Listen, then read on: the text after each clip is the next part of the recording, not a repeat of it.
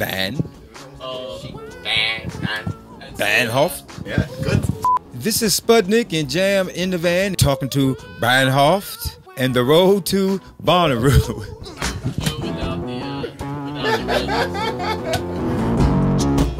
Shoved inside a container when 15. Shipped on board a boat bound for Seville, yeah. When did you first see the Amy and Squish video, and how did you first hear about it? I heard about this crazy video of some woman in a rabbit costume and her son. I checked it out and I laughed so hard I couldn't breathe for 3 days. If you let Bernhoft play at Bonnaroo, my mom said I could shave her head.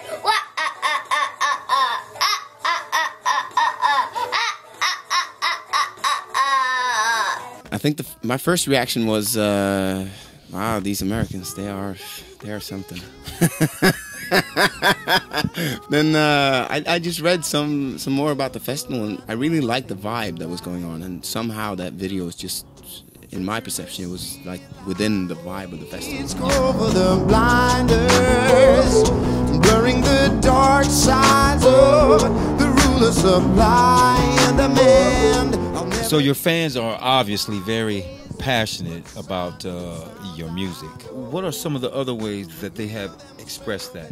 Speaking to people after I've done gigs and stuff like that, when people are vocally very happy about what's been going on, I think that's the best to me. If people go into a room and they exit the room as different people in a way, that's the best feedback I can get. Part of town look good now. It's a professional face that appeals the most to you. And I'll swallow hard, play the game, get through the night.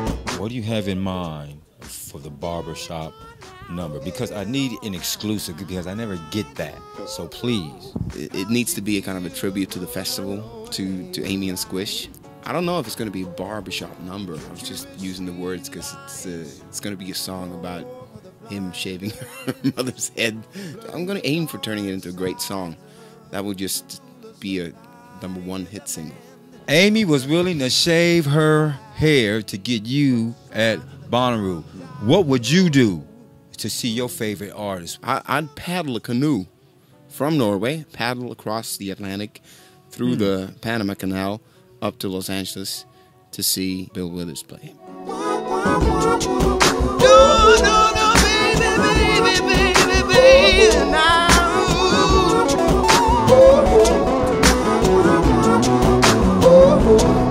Who are you excited to see at the Bonnaroo Festival? Mumford & Sons. I'm looking forward to that. Paul McCartney, I've never seen him live. There's so many good artists though. What a good roster for that festival. I played a bunch of different festivals in Europe, but never before in America. So I'm curious to see what it's like. But I mean, I have high expectations, and I suspect them to be just blown to bits. Treacherous street lights go for the blinders.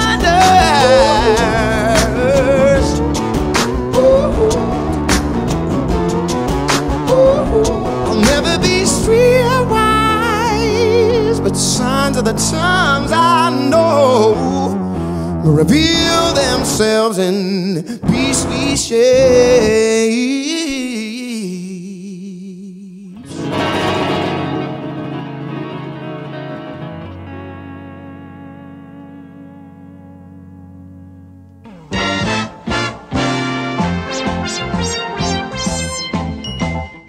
Who am I? My mom.